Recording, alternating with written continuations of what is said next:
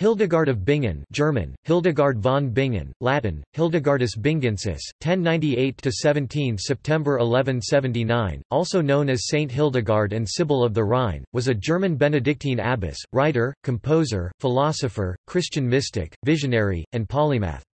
She is considered to be the founder of scientific natural history in Germany. Hildegard was elected magistra by her fellow nuns in 1136. She founded the monasteries of Rupertsberg in 1150 and Eibingen in 1165. One of her works as a composer, the Ordo Virtutum, is an early example of liturgical drama and arguably the oldest surviving morality play. She wrote theological, botanical, and medicinal texts, as well as letters, liturgical songs, and poems, while supervising miniature illuminations in the Rupertsberg manuscript of her first work, iScivias. She is also noted for the invention of a constructed language known as lingua ignota. Although the history of her formal consideration is complicated, she has been recognized as a saint by branches of the Roman Catholic Church for centuries. On 7 October 2012, Pope Benedict XVI named her a Doctor of the Church.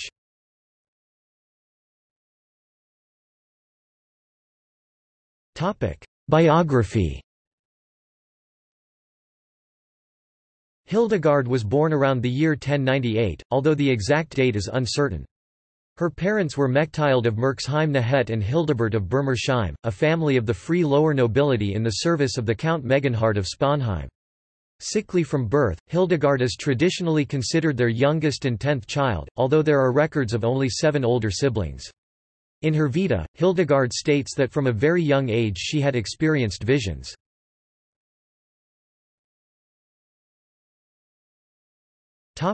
Monastic life. Perhaps because of Hildegard's visions, or as a method of political positioning or both, Hildegard's parents offered her as an oblate to the Benedictine monastery at the Disibodenberg, which had been recently reformed in the Palatinate forest. The date of Hildegard's enclosure at the monastery is the subject of debate. Her Vita says she was professed with an older woman, Jutta, the daughter of Count Stephan II of Sponheim, at the age of 8. However, Jutta's date of enclosure is known to have been in 1112, when Hildegard would have been 14. Their vows were received by Bishop Otto Bamberg on All Saints' Day, 1112. Some scholars speculate that Hildegard was placed in the care of Jutta at the age of 8, and the two women were then enclosed together 6 years later. In any case, Hildegard and Jutta were enclosed together at the Disibodenberg, and formed the core of a growing community of women attached to the male monastery. Jutta was also a visionary and thus attracted many followers who came to visit her at the cloister. Hildegard tells us that Jutta taught her to read and write, but that she was unlearned and therefore incapable of teaching Hildegard sound biblical interpretation. The written record of the life of Jutta indicates that Hildegard probably assisted her in reciting the Psalms, working in the garden and other handiwork, and tending to the sick. This might have been a time when Hildegard learned how to play the 10-stringed psaltery. Volmar, a frequent visitor, may have taught Hildegard simple psalm notation. The time she studied music could have been the beginning of the compositions she would later create. Upon Jutta's death in 1136, Hildegard was unanimously elected as magistra of the community by her fellow nuns. Abbot Kuno of Disibodenberg asked Hildegard to be prioress, which would be under his authority. Hildegard, however, wanted more independence for herself and her nuns, and asked Abbot Kuno to allow them to move to Rupertsberg. This was to be a move towards poverty, from a stone complex that was well established to a temporary dwelling place. When the abbot declined Hildegard's proposition, Hildegard went over his head and received the approval of Archbishop Henry I of Mainz. Abbot Kuno did not relent until Hildegard was stricken by an illness that kept her paralyzed and unable to move from her bed, an event that she attributed to God's unhappiness at her not following his orders to move her nuns to a new location in Rupertsberg. It was only when the abbot himself could not move Hildegard that he decided to grant the nuns their own monastery. Hildegard and about 20 nuns thus moved to the St. Rupertsberg Monastery in 1150, where Volmar served as provost, as well as Hildegard's confessor and scribe. In 1165 Hildegard founded a second monastery for her nuns at Eibingen. Before Hildegard's death, a problem arose with the clergy of Mainz. A man buried in Rupertsberg had died after excommunication from the church. Therefore, the clergy wanted to remove his body from the sacred ground. Hildegard did not accept this idea, replying that it was a sin and that the man had been reconciled to the Church at the time of his death.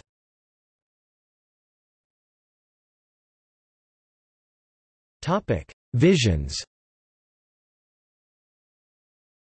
Hildegard said that she first saw the shade of the living light at the age of 3, and by the age of 5 she began to understand that she was experiencing visions.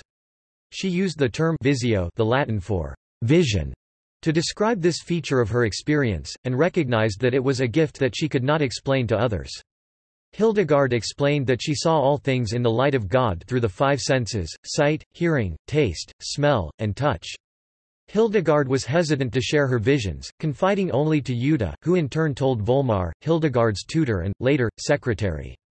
Throughout her life, she continued to have many visions, and in 1141, at the age of 42, Hildegard received a vision she believed to be an instruction from God, to write down that which you see and hear. Still hesitant to record her visions, Hildegard became physically ill. The illustrations recorded in the Book of iScivias were visions that Hildegard experienced, causing her great suffering and tribulations. In her first theological text, iScivias, Know the Ways, Hildegard describes her struggle within.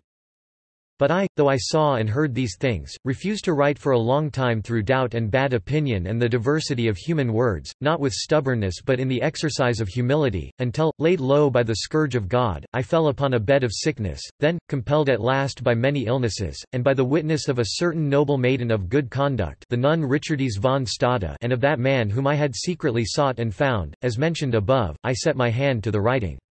While I was doing it, I sensed, as I mentioned before, the deep profundity of scriptural exposition, and, raising myself from illness by the strength I received, I brought this work to a close, though just barely, in 10 years. And I spoke and wrote these things not by the invention of my heart or that of any other person, but as by the secret mysteries of God I heard and received them in the heavenly places. And again I heard a voice from heaven saying to me, Cry out therefore, and write thus. It was between November 1147 and February 1148 at the Synod in Trier that Pope Eugenius heard about Hildegard's writings. It was from this that she received papal approval to document her visions as revelations from the Holy Spirit, giving her instant credence. On 17 September 1179, when Hildegard died, her sisters claimed they saw 2 streams of light appear in the skies and cross over the room where she was dying.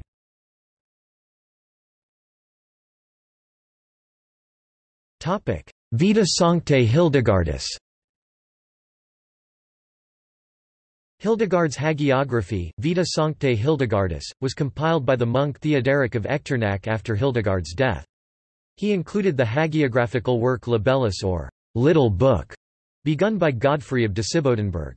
Godfrey had died before he was able to complete his work. Guibert of Gembloux was invited to finish the work, however, he had to return to his monastery with the project unfinished. Theoderic utilized sources Guibert had left behind to complete the Vita.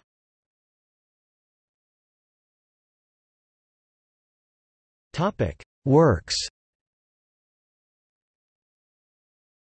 Hildegard's works include 3 great volumes of visionary theology, a variety of musical compositions for use in liturgy, as well as the musical morality play Ordo Virtutum, one of the largest bodies of letters, nearly 400, to survive from the Middle Ages, addressed to correspondents ranging from popes to emperors to abbots and abbesses, and including records of many of the sermons she preached in the 1160s and 1170s, 2 volumes of material on natural medicine and cures, an invented language called the lingua ignota, unknown language, and various minor works, including a gospel commentary and 2 works of hagiography. Several manuscripts of her works were produced during her lifetime, including the illustrated Rupertsberg manuscript of her first major work, iScivias, lost since 1945, the Dendermonde Codex, which contains 1 version of her musical works, and the Ghent manuscript, which was the first fair copy made for editing of her final theological work, the Liber Divinorum Operum. At the end of her life, and probably under her initial guidance, all of her works were edited and gathered into the single Riesencodex manuscript.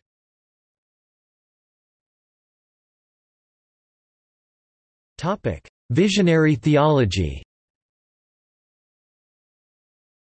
Hildegard's most significant works were her 3 volumes of visionary theology, iScivias, Know the Ways, composed 1142–1151, Liber Vitae Meritorum, Book of Life's Merits, or Book of the Rewards of Life, composed 1158–1163, and Liber Divinorum Operum, Book of Divine Works, also known as De Operatione Dei, On God's Activity, composed 1163/1172 or 1174. In these volumes, the last of which was completed when she was well into her 70s, Hildegard first describes each vision, whose details are often strange and enigmatic, and then interprets their theological contents in the words of the voice of the living light. iScivias. With permission from Abbot Kuno of Disibodenberg, she began journaling visions she had had, which is the basis for iScivias. iScivias is a contraction of Sci Vias Domini, Know the Ways of the Lord, and it was Hildegard's first major visionary work, and one of the biggest milestones in her life. Perceiving a divine command to write down what you see and hear, Hildegard began to record and interpret her visionary experiences. 26 in total visionary experiences were captured in this compilation. iScivias is structured into 3 parts of unequal length. The first part, 6 visions, chronicles the order of God's creation, the creation and fall of Adam and Eve, the structure of the universe, famously described as the shape of an egg, the relationship between body and soul, God's relationship to his people through the synagogue, and the choirs of angels. The second part, 7 visions, describes the order of redemption, the coming of Christ the Redeemer, the Trinity, the Church as the bride of Christ and the mother of the faithful in baptism and confirmation, the orders of the Church, Christ's sacrifice on the cross and the Eucharist, and the fight against the devil. Finally, the third part, 13 visions, recapitulates the history of salvation told in the first 2 parts, symbolized as a building adorned with various allegorical figures and virtues. It concludes with the Symphony of Heaven, an early version of Hildegard's musical compositions. In early 1148, a commission was sent by the Pope to Disibodenberg to find out more about Hildegard and her writings. The commission found that the visions were authentic and returned to the Pope, with a portion of the iScivias. Portions of the uncompleted work were read aloud to Pope Eugenius III at the Synod of Trier in 1148, after which he sent Hildegard a letter with his blessing. This blessing was later construed as papal approval for all of Hildegard's wide-ranging theological activities. Towards the end of her life, Hildegard commissioned a richly decorated manuscript of iScivias, the Rupertsberg Codex, although the original has been lost since its evacuation to Dresden for safekeeping in 1945. Its images are preserved in a hand-painted facsimile from the 1920s.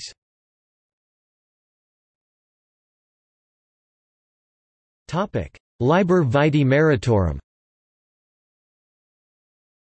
In her second volume of Visionary Theology, composed between 1158 and 1163, after she had moved her community of nuns into independence at the Rupertsberg in Bingen, Hildegard tackled the moral life in the form of dramatic confrontations between the virtues and the vices.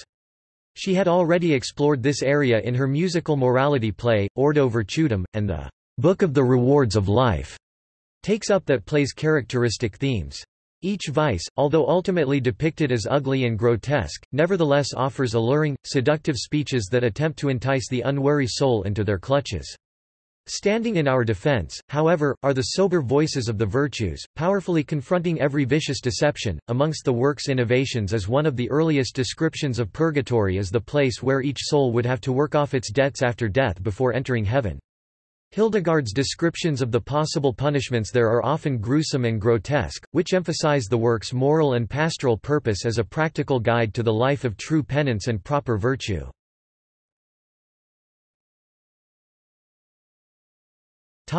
Liber Divinorum Operum.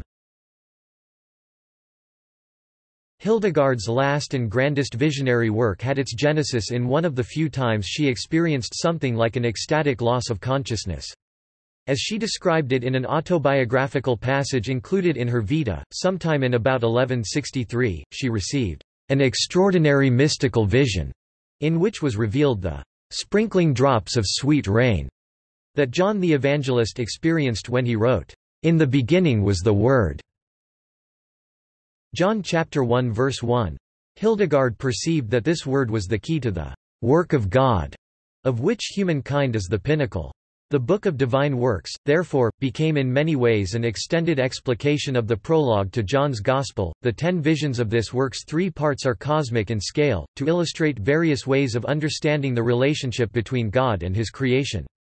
Often, that relationship is established by grand allegorical female figures representing divine love or wisdom sapientia.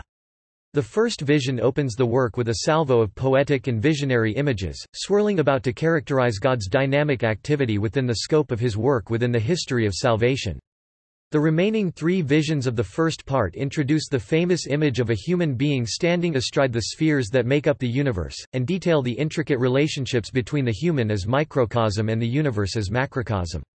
This culminates in the final chapter of Part 1, Vision 4, with Hildegard's commentary on the prologue to John's Gospel, John chapter 1 verses 1 to 14, a direct rumination on the meaning of "In the beginning was the Word." The single vision that comprises the whole of Part 2 stretches that rumination back to the opening of Genesis, and forms an extended commentary on the 7 days of the creation of the world told in Genesis chapter 1-2-3. This commentary interprets each day of creation in 3 ways: literal or cosmological, allegorical or ecclesiological, i.e. related to the Church's history, and moral or tropological, i.e. related to the soul's growth in virtue. Finally, the 5 visions of the third part take up again the building imagery of iScivias to describe the course of salvation history. The final vision 3.5 contains Hildegard's longest and most detailed prophetic program of the life of the Church from her own days of womanish weakness through to the coming and ultimate downfall of the Antichrist.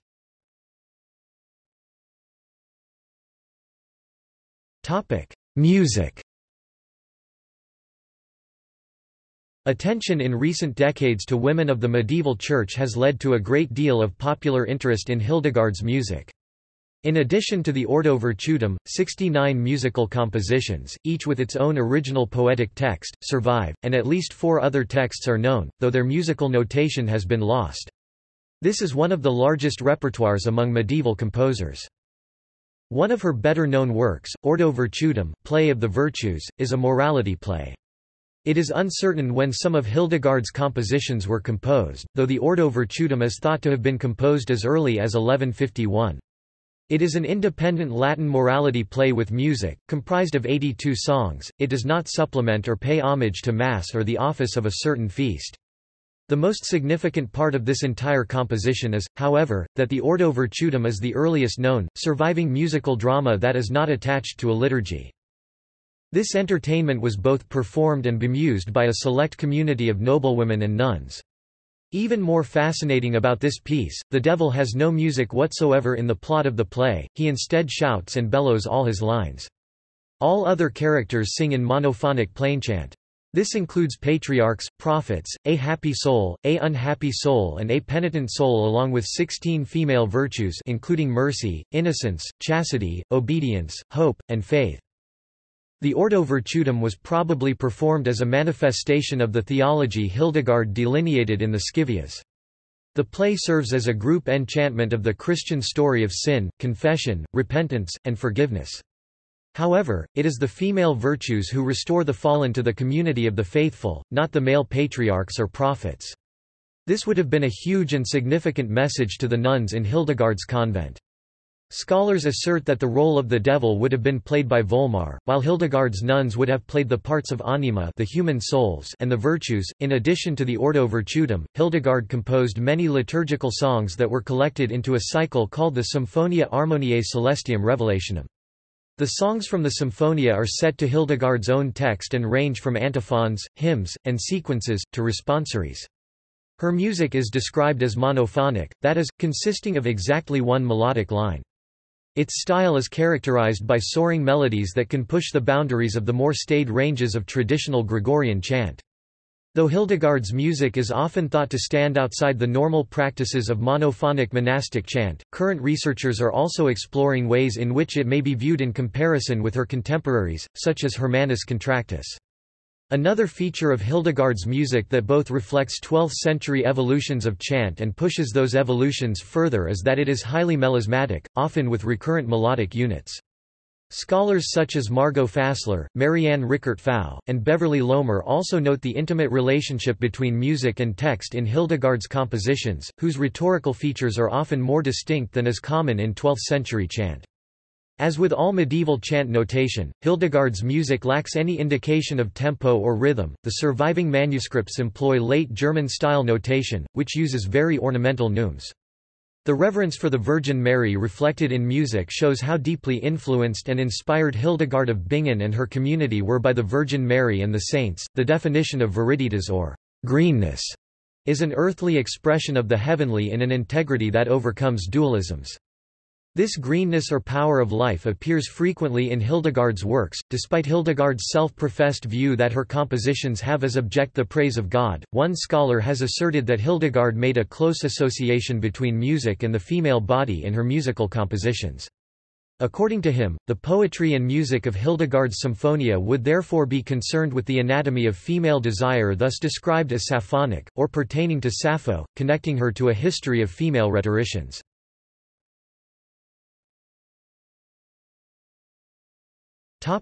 Scientific and medicinal writings. Hildegard's medicinal and scientific writings, though thematically complementary to her ideas about nature expressed in her visionary works, are different in focus and scope. Neither claim to be rooted in her visionary experience and its divine authority. Rather, they spring from her experience helping in and then leading the monastery's herbal garden and infirmary, as well as the theoretical information she likely gained through her wide-ranging reading in the monastery's library. As she gained practical skills in diagnosis, prognosis, and treatment, she combined physical treatment of physical diseases with holistic methods centered on spiritual healing. She became well known for her healing powers involving practical application of tinctures, herbs, and precious stones. She combined these elements with a theological notion ultimately derived from Genesis: all things put on earth are for the use of humans. In addition to her hands-on experience, she also gained medical knowledge, including elements of her humoral theory, from traditional Latin texts. Hildegard catalogued both her theory and practice in 2 works. The first, Physica, contains 9 books that describe the scientific and medicinal properties of various plants, stones, fish, reptiles, and animals. The second, Causae et Curae, is an exploration of the human body, its connections to the rest of the natural world, and the causes and cures of various diseases. Hildegard documented various medical practices in these books, including the use of bleeding and home remedies for many common ailments. She also explains remedies for common agricultural injuries such as burns, fractures, dislocations, and cuts. Hildegard may have used the books to teach assistants at the monastery. These books are historically significant because they show areas of medieval medicine that were not well documented because their practitioners, mainly women, rarely wrote in Latin. Her writings were commentated on by Milani Lipinska, a Polish scientist. In addition to its wealth of practical evidence, Causae et Curae is also noteworthy for its organizational scheme. Its first part sets the work within the context of the creation of the cosmos and then humanity as its summit, and the constant interplay of the human person as microcosm both physically and spiritually with the macrocosm of the universe informs all of Hildegard's approach. Her hallmark is to emphasize the vital connection between the green health of the natural world and the holistic health of the human person. Viriditas, or greening power, was thought to sustain human beings and could be manipulated by adjusting the balance of elements within a person. Thus, when she approached medicine as a type of gardening, it was not just as an analogy. Rather, Hildegard understood the plants and elements of the garden as direct counterparts to the humors and elements within the human body, whose imbalance led to illness and disease. Thus, the nearly 300 chapters of the second book of Causae et Curae explore the etiology, or causes, of disease as well as human sexuality, psychology, and physiology. In this section, she gives specific instructions for bleeding based on various factors, including gender, the phase of the moon, bleeding is best done when moon is waning, the place of disease, use veins near diseased organ of body part, or prevention, big veins in arms, and how much blood to take, described in imprecise measurements, like the amount that a thirsty person can swallow in one gulp. She even includes bleeding instructions for animals to keep them healthy. In the third and fourth sections, Hildegard describes treatments for malignant and minor problems and diseases according to the humoral theory, again including information on animal health. The fifth section is about diagnosis and prognosis, which includes instructions to check the patient's blood, pulse, urine and stool. Finally, the sixth section documents a lunar horoscope to provide an additional means of prognosis for both disease and other medical conditions, such as conception and the outcome of pregnancy. For example, she indicates that a waxing moon is good for human conception and is also good for sowing seeds for plants. Sowing seeds is the plant equivalent of conception. Elsewhere, Hildegard is even said to have stressed the value of boiling drinking water in an attempt to prevent infection. As Hildegard elaborates the medical and scientific relationship between the human microcosm and the macrocosm of the universe, she often focuses on interrelated patterns of the four elements: fire, air, water, and earth, the four seasons, the four humors, the four zones of the earth, and the four major winds.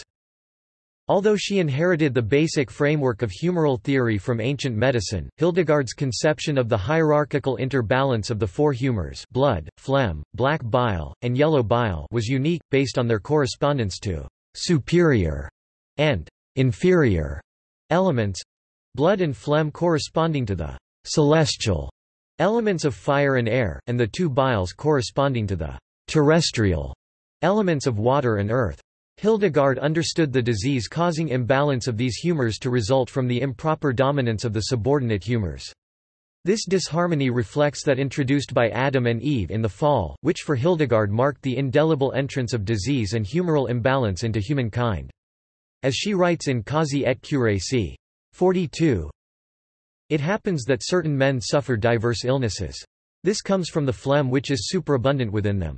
For if man had remained in paradise, he would not have had the phlegmata within his body, from which many evils proceed, but his flesh would have been whole and without dark humour.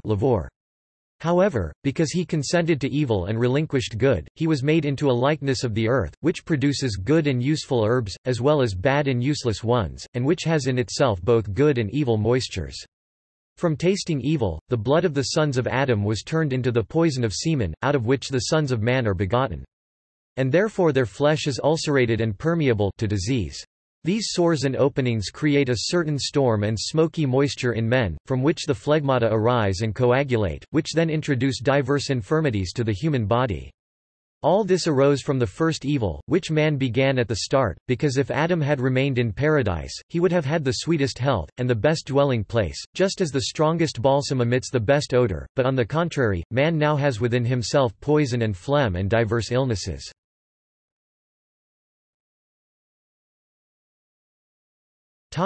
Lingua ignota and Litterae ignotae. Hildegard also invented an alternative alphabet. Litterae ignotae, alternate alphabet, was another work and was more or less a secret code, or even an intellectual code, much like a modern crossword puzzle today. The text of her writing and compositions reveals Hildegard's use of this form of modified medieval Latin, encompassing many invented, conflated and abridged words. Because of her inventions of words for her lyrics and use of a constructed script, many conlangers look upon her as a medieval precursor. Hildegard's lingua ignota, unknown language, was a composition that was comprised of a series of invented words that corresponded to an eclectic list of nouns. Scholars believe that Hildegard used her lingua ignota to increase solidarity among her nuns.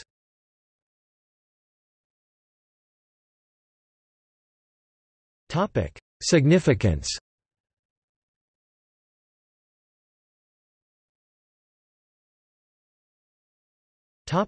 During her lifetime. Maddox claims that it is likely Hildegard learned simple Latin and the tenets of the Christian faith but was not instructed in the 7 liberal arts, which formed the basis of all education for the learned classes in the Middle Ages, the trivium of grammar, dialectic, and rhetoric plus the quadrivium of arithmetic, geometry, astronomy, and music. The correspondence she kept with the outside world, both spiritual and social, transcended the cloister as a space of spiritual confinement and served to document Hildegard's grand style and strict formatting of medieval letter writing, contributing to Christian European rhetorical traditions. Hildegard authorized herself as a theologian through alternative rhetorical arts. Hildegard was creative in her interpretation of theology. She believed that her monastery should exclude novices who were not from the nobility because she did not want her community to be divided on the basis of social status. She also stated that, "Woman may be made from man, but no man can be made without a woman." Because of church limitation on public, discursive rhetoric, the medieval rhetorical arts included preaching, letter writing, poetry, and the encyclopedic tradition.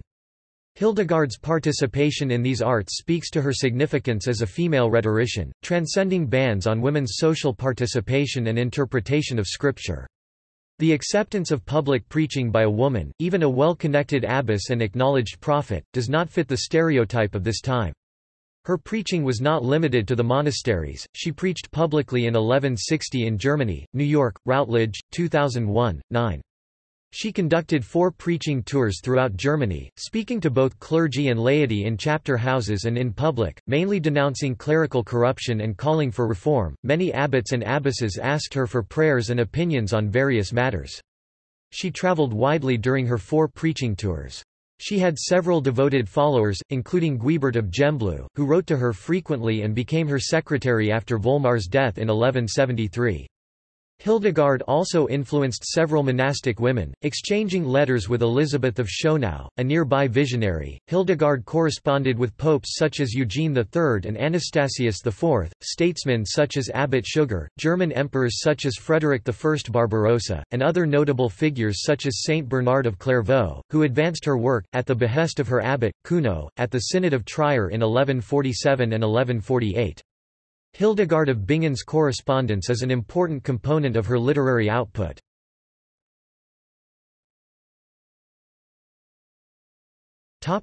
Beatification, canonization and recognition as a doctor of the Church. Hildegard was one of the first persons for whom the Roman canonization process was officially applied, but the process took so long that 4 attempts at canonization were not completed and she remained at the level of her beatification. Her name was nonetheless taken up in the Roman martyrology at the end of the 16th century. Her feast day is the 17th of September. Numerous popes have referred to Hildegard as a saint, including Pope John Paul II and Pope Benedict XVI. On 10 May 2012, Pope Benedict XVI extended the liturgical cult of Saint Hildegard to the entire Catholic Church in a process known as equivalent canonization, thus laying the groundwork for naming her a Doctor of the Church.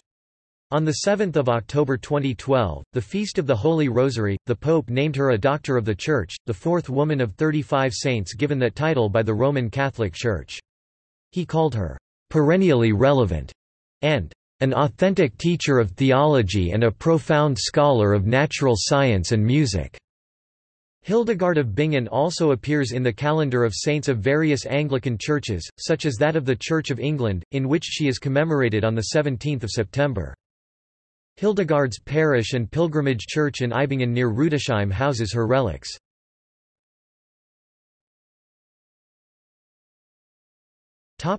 Modern interest. In recent years, Hildegard has become of particular interest to feminist scholars. They note her reference to herself as a member of the weaker sex and her rather constant belittling of women. Hildegard frequently referred to herself as an unlearned woman, completely incapable of biblical exegesis. Such a statement on her part, however, worked to her advantage because it made her statements that all of her writings and music came from visions of the divine more believable, therefore giving Hildegard the authority to speak in a time and place where few women were permitted a voice. Hildegard used her voice to amplify the Church's condemnation of institutional corruption, in particular simony. Hildegard has also become a figure of reverence within the contemporary New Age movement, mostly because of her holistic and natural view of healing, as well as her status as a mystic. Though her medical writings were long neglected, and then studied without reference to their context, she was the inspiration for Dr. Gottfried Hertzke's Hildegard medicine, and is the namesake for June Boyce Tillman's Hildegard Network, a healing center that focuses on a holistic approach to wellness and brings together people interested in exploring the links between spirituality, the arts, and healing. Her reputation as a medicinal writer and healer was also used by early feminists to argue for women's rights to attend medical schools. Hildegard's reincarnation has been debated since 1924 when Austrian mystic Rudolf Steiner lectured that a nun of her description was the past life of Russian poet-philosopher Vladimir Soloviev, whose Sophianic visions are often compared to Hildegard's. Sophiologist Robert Powell writes that Hermetic astrology proves the match, while mystical communities in Hildegard's lineage include that of artist Karl Schroeder as studied by Columbia sociologist Courtney Bender and supported by reincarnation researchers Walter Semke and Kevin Ryerson. Recordings and performances of Hildegard's music have gained critical praise and popularity since 1979. See discography listed below. The following modern musical works are directly linked to Hildegard and her music or texts. Sophia Gubaidulina, aus den Visionen der Hildegard von Bingen, for contra-alto solo, after a text of Hildegard of Bingen, 1994. Peter Janssens, Hildegard von Bingen, a musical in 10 scenes, text, Jutta Richter, 1997. Thilo Medic, Monatsbilder nach Hildegard von Bingen, 12 songs for mezzo-soprano, clarinet and piano, 1997. David Lynch with Jocelyn Montgomery, Lux Vivens Living Light, the music of Hildegard von Bingen, 1998. Alois Albrecht, Hildegard von Bingen, a liturgical play with texts and music by Hildegard of Bingen, 1998. Christopher Theophanidis, Rainbow Body, for orchestra 2000. Ludger Stuhlmeier, O Splendidissima Gemma, for alto solo and organ, text by Hildegard of Bingen, 2011. Wolfgang Sassang, Division Secunda for double choir and percussion, 2011.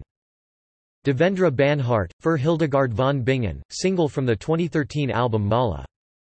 Gordon Hamilton, The Trillion Souls quotes Hildegard's O Igni Spiritus. The artwork The Dinner Party features a place setting for Hildegard. In space, the minor planet 898 Hildegard is named for her. In film, Hildegard has been portrayed by Patricia Routledge in a BBC documentary called Hildegard of Bingen 1994, by Angela Molina in Barbarossa 2009, and by Barbara Sukawa in the film Vision, directed by Margareta von Trotta. Hildegard was the subject of a 2012 fictionalized biographic novel Illuminations by Mary Sherratt. The plant genus Hildegardia is named after her because of her contributions to herbal medicine. Hildegard makes an appearance in the Baby-Sitters Club No. 101, Claudia Kishi, middle school dropout by Anne M. Martin, when Anna Stevenson dresses as Hildegard for Halloween. A feature documentary film, The Unruly Mystic, Saint Hildegard, was released by American director Michael M. Conti in 2014.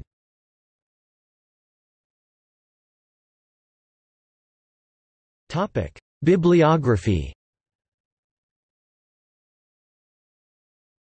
Primary sources. Editions of Hildegard's work Hildegardis Bingensis, Opera Minora II, edited by C. P. Evans, J. Deployg, S. Moens, M. Embach, K. Gartner, Corpus Christianorum Continuatio Medievalis CCCM 226a, Turnhout, Brepols, 2015, ISBN 978-2503548371 Hildegardis Bingensis, Opera Minora, edited by H. Feiss, C. Evans, B. M. Kienzl, C. Musig, B. Newman, P. Drong, Corpus Christianorum Continuatio Medievalis CCCM 226 Turnhout, Brepols, 2007, ISBN 978-2503052618 Hildegardis Bingensis.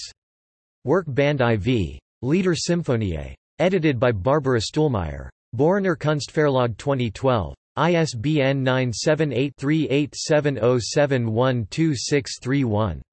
Lieder Otto Müller Verlag Salzburg 1969, modern edition in adapted square notation Marianne Rickert Pfau, Hildegard von Bingen, Symphonia, 8 volumes. Complete edition of the Symphonia Chants, Bryn Mawr, Hildegard Publishing Company, 1990. Beate Hildegardis Cause et Cure, ed.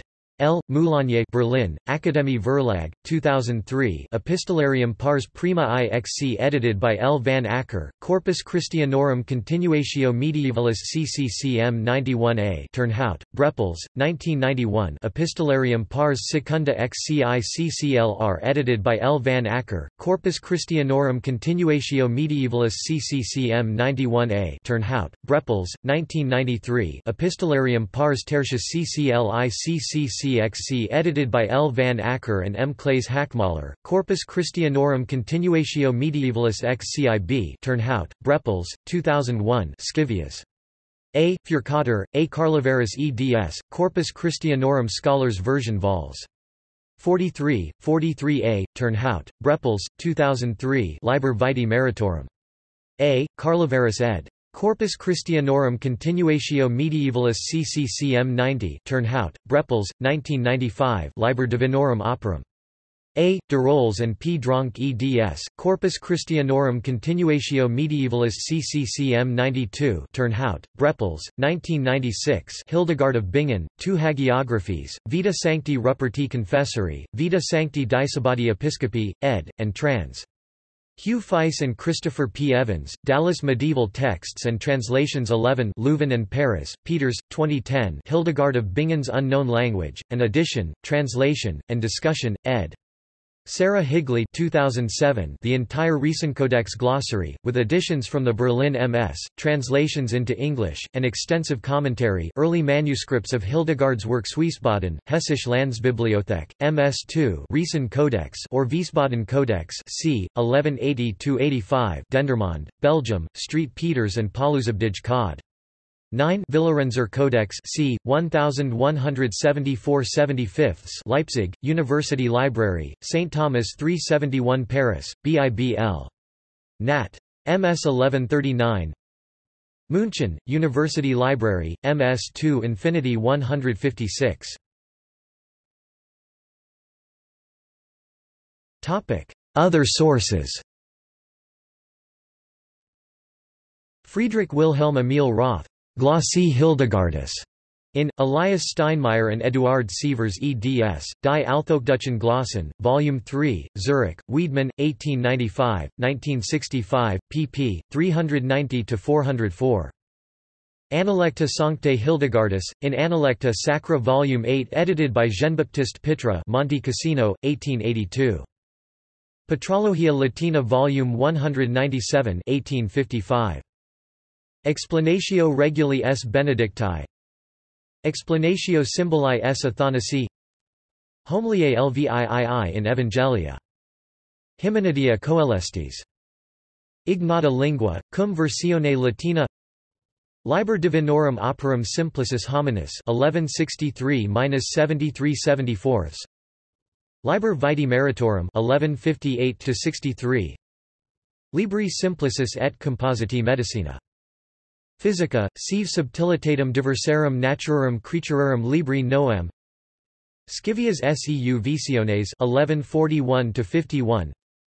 Solutions triginta octo questionum. Tractatus de Sacramento Alteris.